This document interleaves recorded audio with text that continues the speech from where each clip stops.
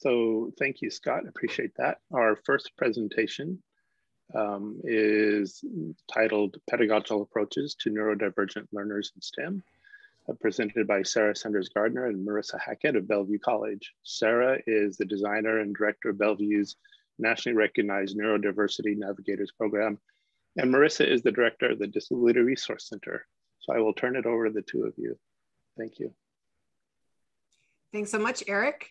I am going to get right into the deck because we have a completely packed session for you. So let's do it. Well, I thank you for that, Sarah. All right. I also want to turn on the chat so I can see it. 1 second. I cannot see the chat. Oh, there's the chat. Okay, thank you. All right, so yes, this is what we are learning, pedagogical approaches for neurodivergent learners. I am Sarah Sanders Gardner. My pronouns are they, them. Marissa? Hi, I'm Marissa Hackett, she, her. I'm the director of the Disability Resource Center and faculty in our Disabled Students Navigating STEM program. Okay, here we go. So today we're going to talk about terminology. Is there a definition for neurodiversity? Yes, there is. And we're going to talk about models, pedagogical approaches, and give you some tools. So let's get going. Terminology around neurodiversity. First thing we want to talk about is the language that we use when we talk about disabled people and autistic people. There are two different main ways to refer. And used to be, people thought that person first was the only way to go, but now we know, and the American Psychological Association told us in 2015 that both are good. So let's look at this real quickly. Identity first is disabled, autistic. I am disabled, I am autistic, and that describes me. It includes disability as part of the person and embraces that disability as one of the many intersections of identity that makes up the person. Many autistic and otherwise disabled people prefer identity first language. The blind community, the deaf community are two large communities that embrace that. There is also person first language. I had to say it's awkward syntax because I was an English major in college. It separates the disability from the person. And this is a reason why some people choose this language. They don't want that disability to define them. And they say, my disability doesn't define me. It shows a desire to be distant from disability. Many parents and professionals often prefer person-first language, but so do many people with disabilities. The APA said, as I said, in 2015, ask the preference of the disabled person themselves. And when you're doing presentations, writing papers, etc., you should use both interchangeably. And so there's a couple of symbols here. The one on the left is the rainbow neurodiversity infinity symbol, which is meant to represent the many different types of people, many different neurotypes, many different ways of being in the world that encompass our community. And then on the right is the probably more well-known Autism Speaks puzzle piece. I've put a do not use sign around it because many autistic people reject that puzzle piece. And in fact, research shows that there's a negative connotation between puzzle pieces and people. And so the community at large has asked people not to use that puzzle piece. So other things that we should avoid are euphemisms around disability language. So as you know, euphemism is a mild or indirect expression that is substituted for something that people think is too blunt or harsh or embarrassing. So people do this with the word disability quite a bit. Thank you, Martha and Natalia. They say on the spectrum instead of on the autism spectrum, so they can avoid that word autism.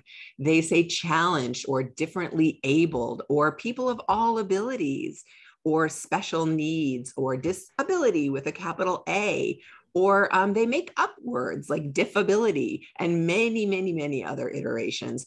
Again, disabled people get to say how they identify. So if a disabled person is using these terms, that's fine. No need to correct the person with the disability. However, non-disabled people should steer clear of these words because they land on us as microaggressions. So always defer to the preferences and language use of the person with the disability and how they identify. Disabled people own their identity. And this is very important. If you are not a member of the community, you do not get to put labels on that community. So speaking of that, let's talk about what is neurodiversity. This term was created by the autism community, and it is defined by the autism community. And many other people have tried to define it, but there is one definition that was created by the person who created the word. Her name is Judy Singer. She is an Australian anthropologist who was born in Hungary. I've put a link. When you have the deck, you can go to the links.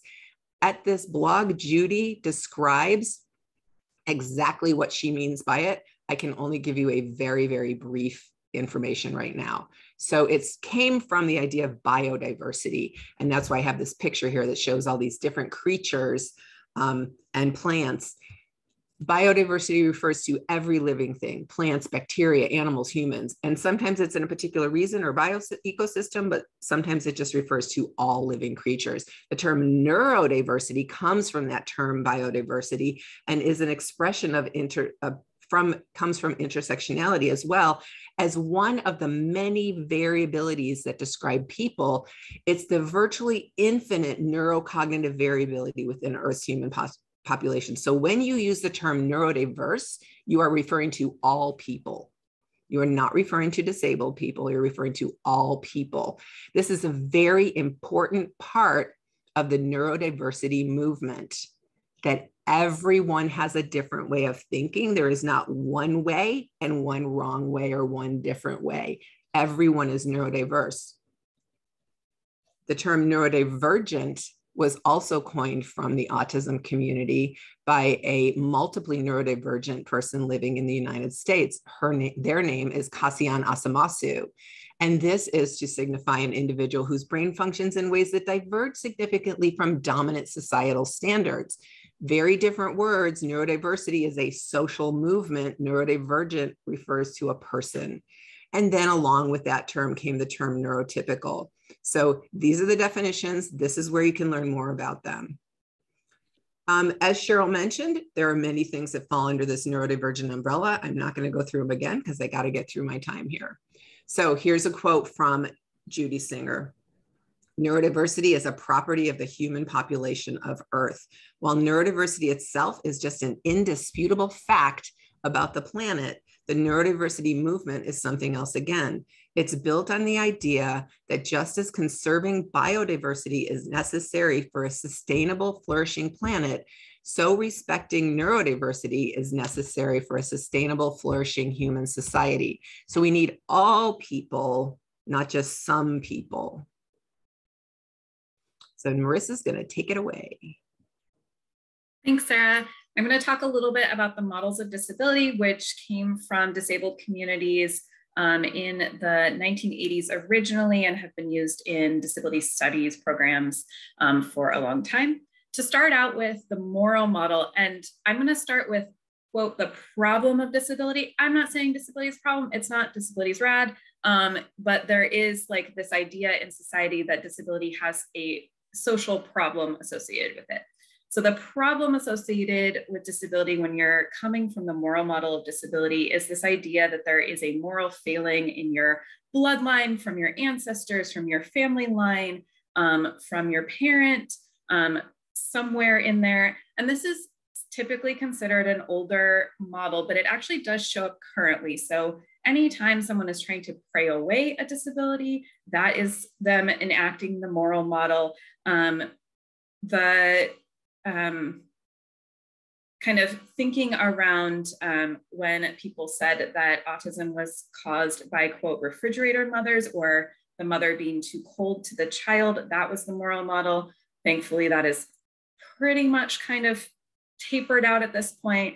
And then things like telling chronically ill people, have you tried yoga, is also the moral model where there's some sort of moral failing with the disabled person.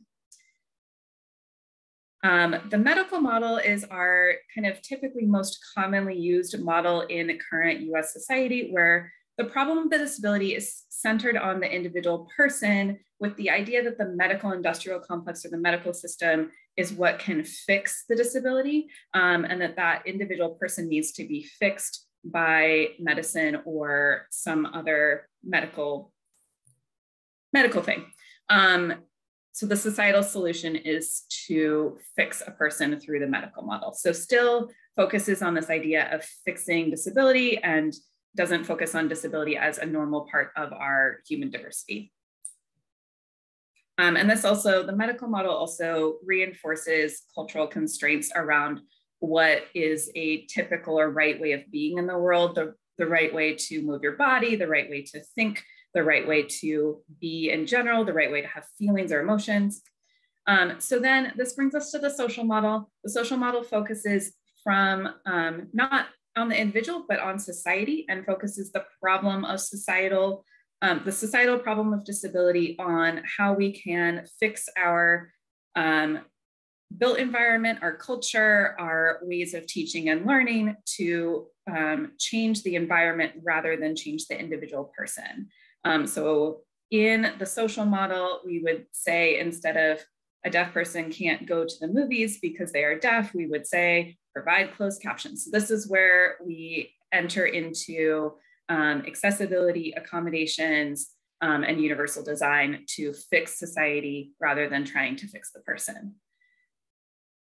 And we're gonna play just a couple minutes of this video. Do we have the sound turned on for video, Sarah?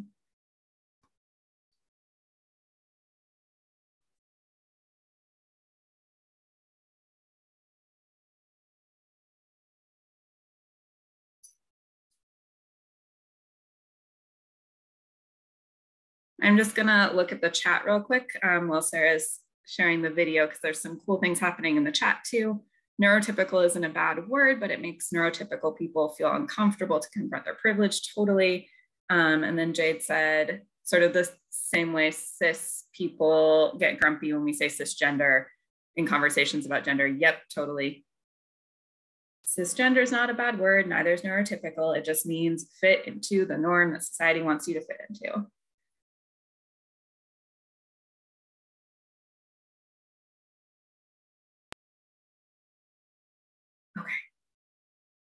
So if you and I go to a building and there's no ramp, typically people think the problem is that we use wheelchairs, where a social model of disability would say the problem is that the building's not accessible. And it doesn't seem like a radical concept, but it changes the fundamental way we think about disability and the work that we need to do to include people with disabilities. People often don't understand ability to be within this kind of context and access to adaptive devices and where we are located economically. You know, when I have my access needs met, I'm functionally not disabled, you know, but when places have stairs and everything is built for people that stand, so I can't see anything, and, you know, it's a really dark environment, so I can't see anything. Because, you know, as you get older, your vision changes. So now I need a lot of light to see things. In an environment like that, of course, I'm disabled. I really like separating out impairment from disability.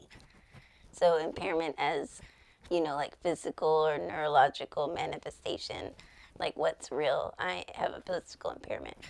And then disability is like what society creates as barriers because of the impairment.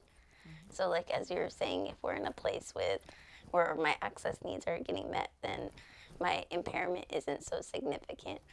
But when it's not because society doesn't want to, then that's a problem. So I think it's important to really think about like disability and the context of what is disabling, like the environment. The last building I worked in, it was really cool because it was universally designed. So all the doors had push buttons, or they were like magically open, you know, as you walk up, or everything is like automatically at my height. And in that place, I didn't need a lot of accommodations. But then in an environment where it's not universally accessible, where people with disabilities and parents and all types of folks weren't thought of in the design process, that's when there's problems. I'm not saying like it's easy to live with an impairment. It's not easy to live, you know, when you have like 4 kids. It's not easy to live when it's like 20 degrees outside. I mean, you know, for those of us in the Bay Area, like 55 is freezing. But, you know, I mean, there are times when it's just not convenient to have a body. But that's not what oppresses us. What oppresses us is living in a system which disregards us, is violent toward us, you know, essentially wants to subjugate our bodies or kill us. That's oppressive. My body doesn't oppress me. My body's fun. We can pause there. Thanks.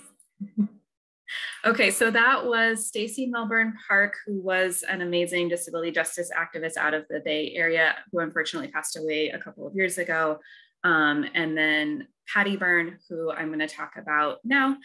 So Patty Byrne, along with other disabled, queer, and trans people of color, created the disability justice movement and model with these 10 principles of disability justice. So since the models were created in the 80s and are still really important, it's also important to kind of fast forward up to where we are now and think about moving beyond the social model and into disability justice. The social model laid a really good groundwork for disability justice.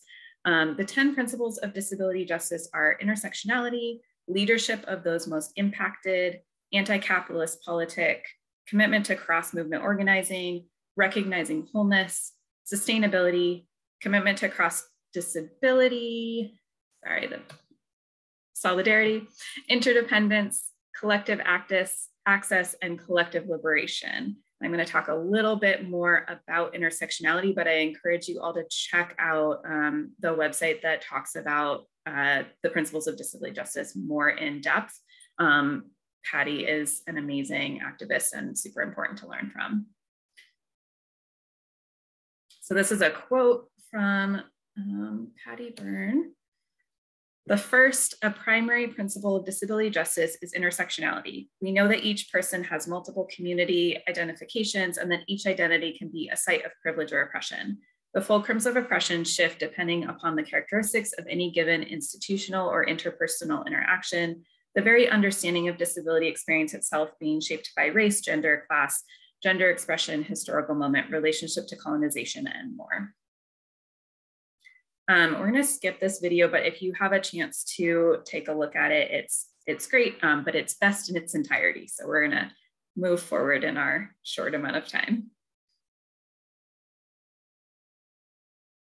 So basically, like with intersectionality, we want to be thinking about the role of power and privilege in any individual person's intersections of identities, and especially in our own when we are working with neurodivergent and disabled folks.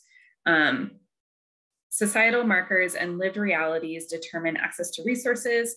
People who are perceived to be in privileged groups are rewarded for their group memberships, while others are disenfranchised and subject to regulation and violence. And then that role of intersectionality. So someone may be perceived as having one specific identity because that's the most visible identity that they have. And there may be additional identities that you are not perceiving or identifying just by looking at or a first interaction with someone. You can go to the next slide, Sarah, because I think I'm talking about it. Yeah. No worries.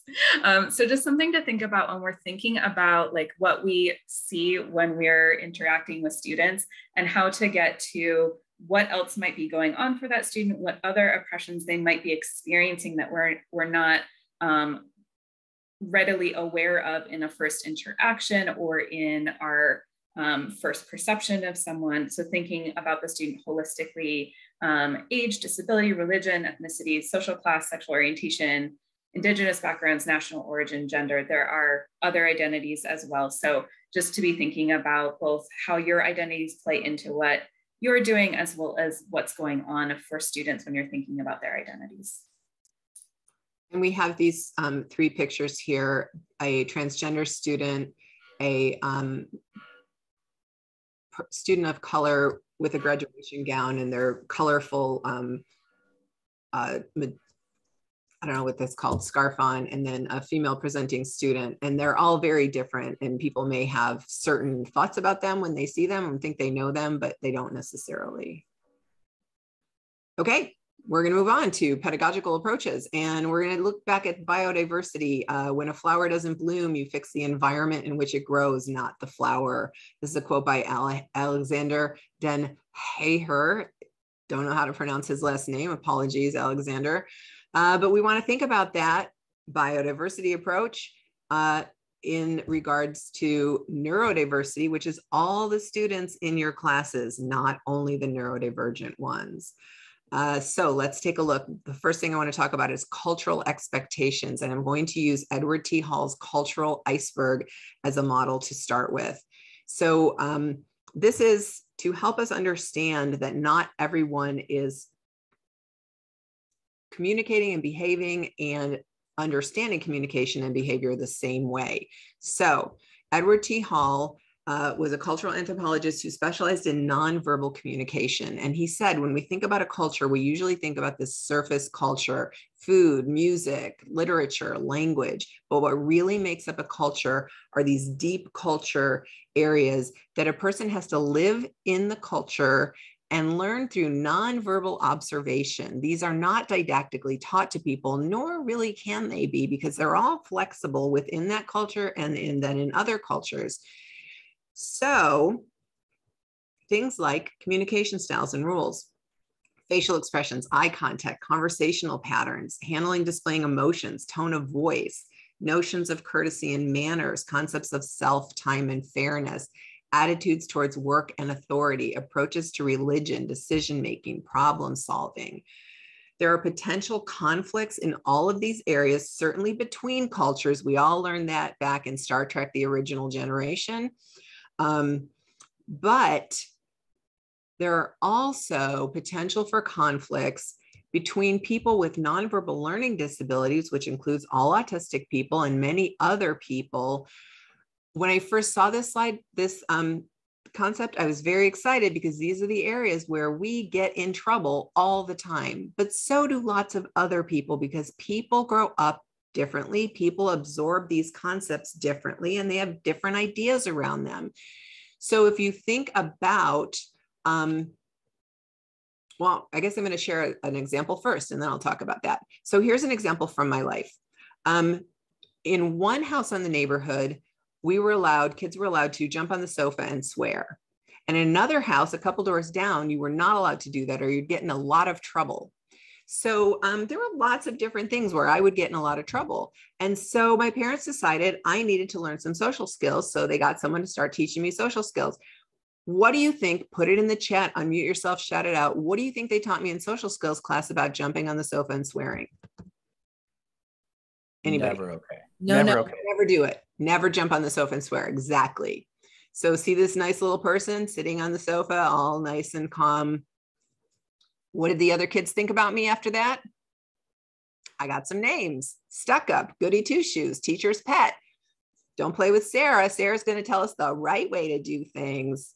Right, exactly. So ever met an awkward autistic kid? They didn't get awkward by themselves. They got awkward by learning social skills. So there is a better way. We need to understand that cultural rules are flexible. And what someone with a nonverbal learning disability cannot do is see how these flex. We can't follow that. We don't see it. We don't notice it. We will never be able to see it.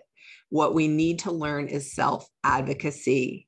Someone needed to tell me, oh, Sarah, you just don't know when it's okay to do it and when it isn't. The other kids can see it. You can't. That's okay. That's just how you are. Ask the other kids. Is this a house where we can jump on the sofa and swear? Or will you tell me when the parents are coming so I don't get in trouble? That would have been fine. I could have had friends, but no. Anyway, that is the danger of social skills classes. These rules are flexible. If you think about it, these rules are flexible in your friend groups. They're flexible in family groups. They're flexible in work teams. They're flexible in corporations or institutions. They're flexible in cities and states and countries. They're flexible everywhere. A typical person can flex with them. a person with neurodivergence often cannot. So you have some tools as faculty, as staff, as people who interact with neurodivergent people. First of all, if someone is communicating or behaving in a way that is different from your cultural expectations in any of these areas, your first tool is most respectful interpretation, or as my students say, think the best of them.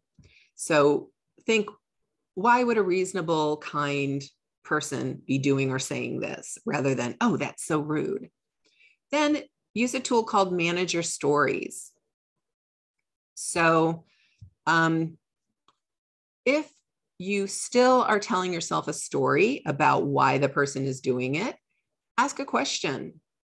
Are you angry with me? It seems like maybe you're angry. Could you say what you're doing, what you said again? I'm not sure I understood it. That, by the way, works really well if someone is purposely being mean to you. Just say, could you repeat that? Right? Repeat and reword your own statements. So say, I'm not sure what I said came across clearly. Let me try to say it again. Also, own your boundaries. If someone's standing too close to you, for example, you don't need to teach them about personal space. Simply say, I need a little more space. I'm going to move over here. You also don't need to teach them how to handle their emotions. If you're triggered by someone ramping up or getting loud, you can simply say, I'm going to go get a drink of water. I'll be back in a few minutes. You don't need to add when you've calmed down, right? You just need to take care of your own self. And then also teach self-advocacy. So this is everything included in nonverbal communication: facial expressions, body language, eye gaze, appearance, how we use our sense of humor. The important thing to note with these things is research has shown not only do we not understand you, you don't understand us in these situations. You may think we're angry when we're not. You may not understand our sense of humor. You may not understand if a student is slumping down like this. It may be because they have low body tone, not because they're not interested. This also includes unspoken, implied, or hidden meaning within spoken communication. So needing to read between the lines, not saying what you mean because you want to be kind. Brene Brown says, clear is kind, unclear is unkind. You don't have to change all of your communication if you don't want to, but if someone isn't understanding what you're saying, add some more direct communication to it. This varies between cultures and within cultures, but up to 85% of our communication can be nonverbal. And here we are, back to Marissa.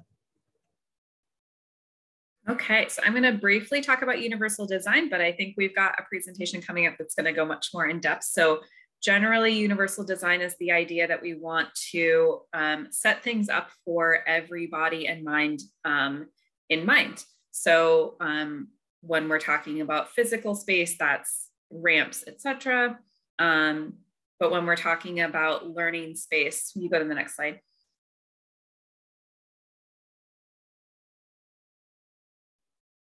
Do you want to describe the picture for a second? Oh yeah, the picture that we have up is a brick building with a ramped walkway heading up to it with some folks walking and one person pushing a wheeled suitcase and another person pushing a wheeled barrel of sorts. But it's a space where anyone could propel up depending on what mode they're using.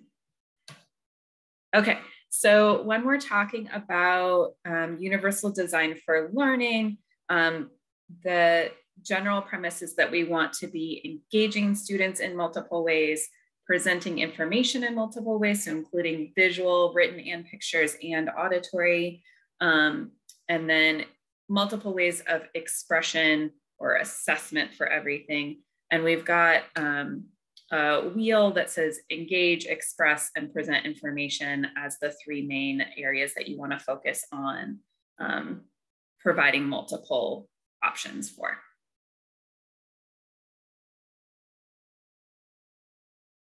Okay, and now Another tool that you can use is TILT, Transparency in Learning and Teaching. And I am super excited about this as a brand new faculty because I have struggled with how do I make assignments really clear for students.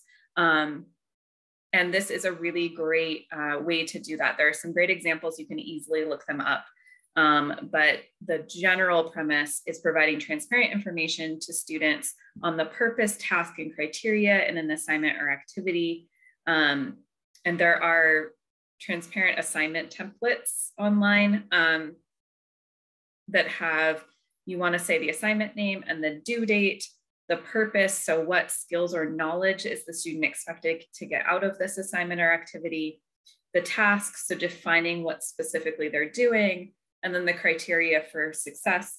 What does a well-done assignment look like with a specific grading rubric so that the students know how to get full points if they want that, and they can also choose to not get full points if they want to hit a C. So that is really helpful, and it looks like Natalie has a comment on it too, and people are putting links in the chat. Excellent. Okay, and then another great tool to use is both structure. So making sure that you're providing structure so that students understand what's going to happen, when it's going to happen, what the expectations for them are.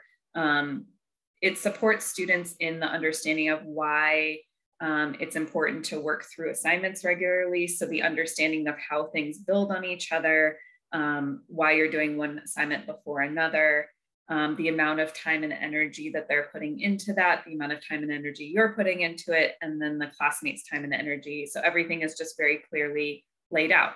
But then it's also important to provide flexibility. So allowing for late work without penalty. So providing guidelines for when things should be turned in to be scaffolded and built upon each other, but allowing exceptions for that because there are always situations that students are going to run into, especially neurodivergent students, where they may need more time to work on something. Something may come up life-wise. There may be something in another class that's more urgent to do. And believing students when they have some sort of situation where they need flexibility, right? So instead of assuming everyone's giving the dog ate my homework reason, understanding that students have a large amount of things going on in their lives and we don't always know what those things are. So believing what they're telling us. And I just want to add a little bit to this page. And that is that many faculty have moved away from traditional grading structures and moved to giving 1 point for every assignment or just a complete for the assignment. And also allowing students to choose their grade at the beginning of the quarter, which indicates how many of the assignments from each category they're going to complete or to what level they're going to complete them. So these are all different ways to allow that flexibility as well.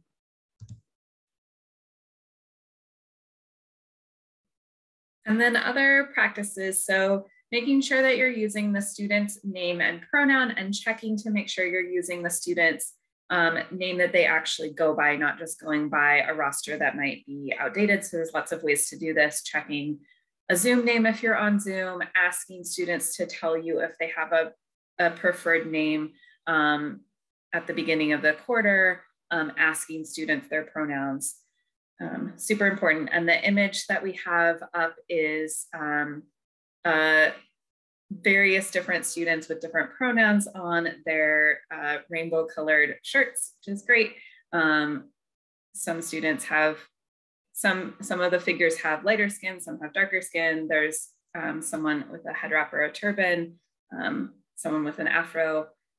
So just an example that any different student could use a pronoun that you may not be expecting. It does not matter what the student looks like to you or how you're perceiving them. You have to ask someone's pronoun to know what it is.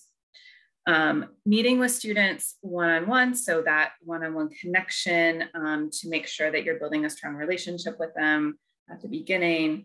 And then monitoring students' progress and intervening when students are not completing things, not showing up for class, etc.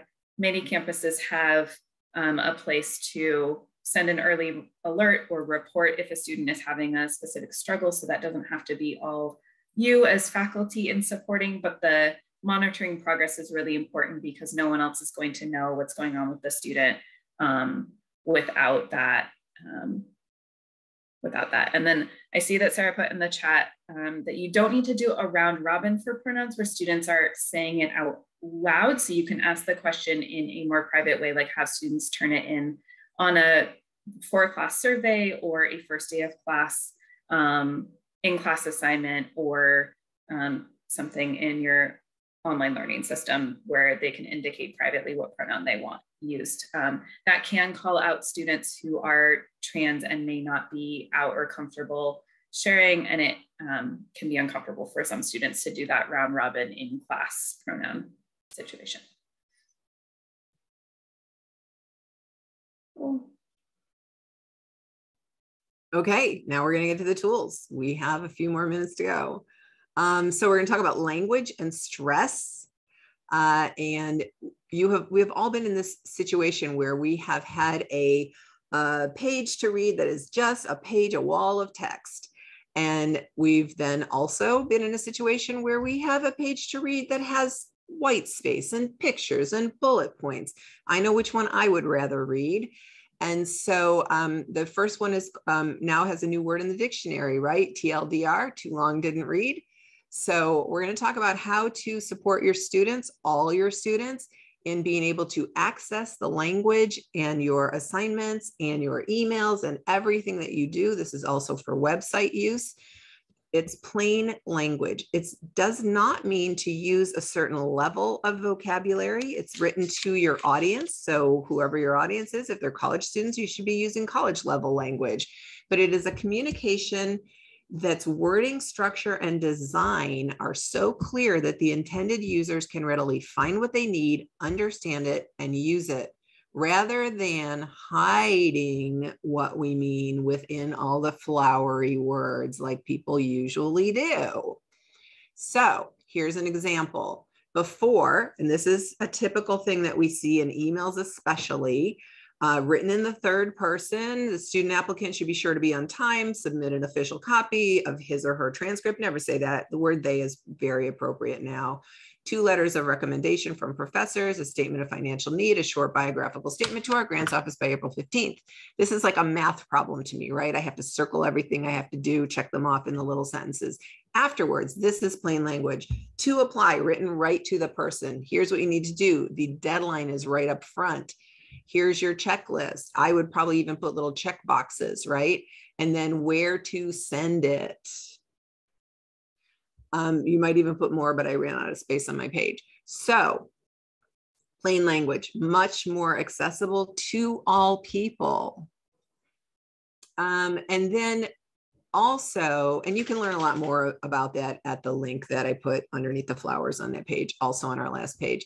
Also, be sure to use your college's learning management system. I believe the UW also uses Canvas, which is what we use.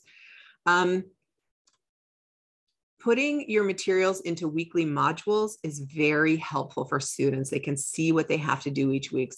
If you don't have CD Labs already activated, ask your college, ask your e-learning department about CD Labs. It helps you organize, but it also makes everything accessible to students as well.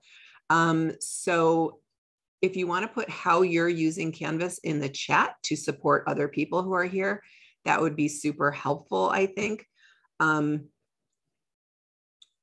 that other people can see. I put everything in the weekly thing. I open up the week 2 weeks ahead of time, so students have a whole week to look through it. Some students like to organize themselves ahead of time and maybe even work ahead of time when they are on a good streak, right? So it kind of just depends on how that person manages their disability. Okay, so then the last thing we want to talk about, yeah, thank you, Jade. Yes, I wish we had that at our college. The last thing we want to talk about is make sure that you are taking care of your own self and also using community care, not just self-care. So we want to look at you putting on your mask first. And so it might be a beautiful mask like this. We want to think about burnout and demoralization. They are 2 different things. And then making sure that you're taking breaks. We work a lot. And so you want to make sure, oh, that's great, Diane. You should contact us about that. So your mask first. This is a picture of the early days when we used to wear cloth masks. But really it can, that phrase used to refer to putting on your own oxygen mask first, right, in the airplane. But we cannot support our students, we cannot support our friends, we cannot support anybody if we're not first taking care of our own selves. And this includes our whole community, reaching out for support, not just like, as Marissa mentioned, doing yoga, etc. You can't deep breathe your way out of a pandemic. You cannot stretch your way out of terrible class sizes. You can't individual behavior your way out of structural problems, right? It takes a community. It takes being in communion with others and really relying on other people and supporting them. So that whole interdependence piece that we've talked about. And these are our discussion questions. So you're going to go to discussion groups in about 7 minutes, but I'm going to stop sharing now. I'm going to share there's our resources page. You're going to discuss what would you like to start doing based on what you've learned today? What would you like to stop doing that maybe is getting in the way of accessibility for neurodivergent students and all students? And what are you already doing that's working well? And then what aha moments will inform your teaching going forward? So I'm going to stop share. We've got some great things in the discussion here. Every task has a note about seeking support and the word finding support at the bottom of the page. That's fantastic. Yeah, I love that. In Canvas, I have tasks that are not assignments. Yes, like readings. I add those to the task to-do list as well. Yes, that's a really great thing to do. Yes. About 3 lessons a week, typical time. Yes, letting students know how long it will take to complete something is a really helpful thing. How long a video is, how long it might take to read something that you've assigned, a range of estimates, etc. What else did I want to say around that? Yes, using Tilt along with these things is super helpful. Making sure your assignments are showing up on the Canvas calendar is also really helpful. Talking to your students at the beginning about how to use Canvas. Let's see what else we have here. And then also making sure that you're putting links in all your assignments to other material that they need to do that assignment. So not just saying, go find the blah, blah, blah, put a link to it so they can do it. Thank you, Kayla, for putting that in there. I appreciate that. Look at you with your little check marks and everything. That is so awesome. Thanks to Tammy for that one. And Sarah, I would say, this is Tammy, I would kudos you for restating what's in chat, because if some of us need to get up and walk around, so we're on audio, but we're not being able to keep up with chat. It's nice when people restate what's being said. So thank you. Yeah. Anything with a due date comes up on the to-do list, and you can add to the to-do list anything that doesn't already have a due date. Yeah, that's why the to-do list is really important, to put a reading as a student to do. I found that telling students how long things take often causes anxiety. Okay, Brandon, that's an interesting point. And yes, it would take more time to complete things with dyslexia. Marissa and I had this conversation because I said we should put how long it takes to read this. And she's like, no, it might take someone twice as long.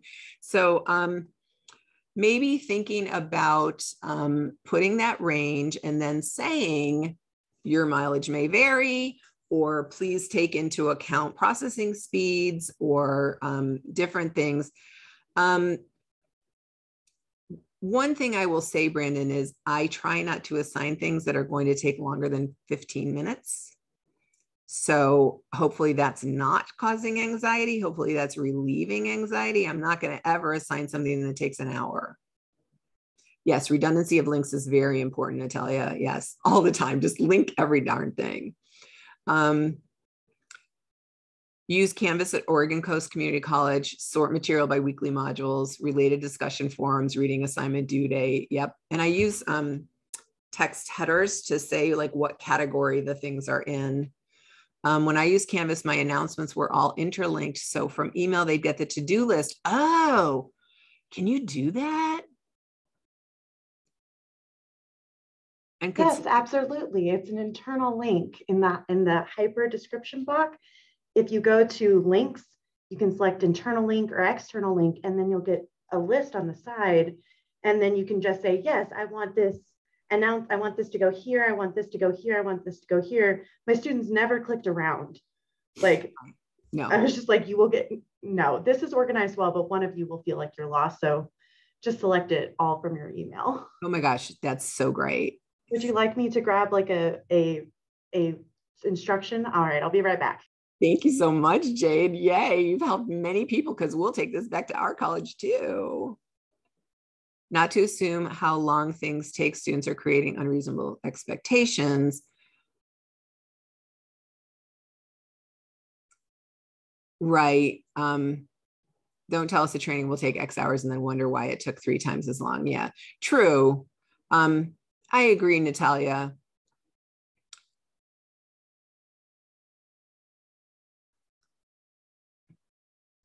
Regarding nonverbal cues, is it important to describe what you are questioning? Instead of you seem really upset, say when you, I think.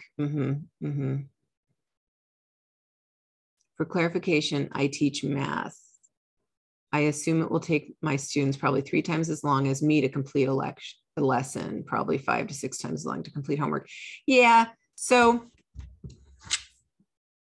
for some of these longer assignments, I would not put up how long I think it's going to take someone.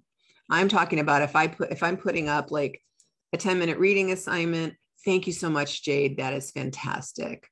If I put up a 10-minute reading assignment or a 15-minute video, I'm going to tell them how long those things are. But if I've got a whole, long thing, they've got to read a chapter in a book, I'm not going to tell them how long I think it's going to take them to read that chapter. I'm not going to tell them how long I think it's going to take them to do their math assignments. I may talk to them about starting to estimate their own speed so they can plan their time. It kind of depends on if I'm teaching a freshman course or later in the year. But as a suggestion, I walk students through creating their own task lists for the week, estimate time they think it will take. Yeah, exactly. 10 o'clock. With some cues for me, then assign task blocks. I provide blank weekly templates. Yeah, we do that in our program. Quizzes, exams, open book with no time limit. Yeah, that's great. Yes.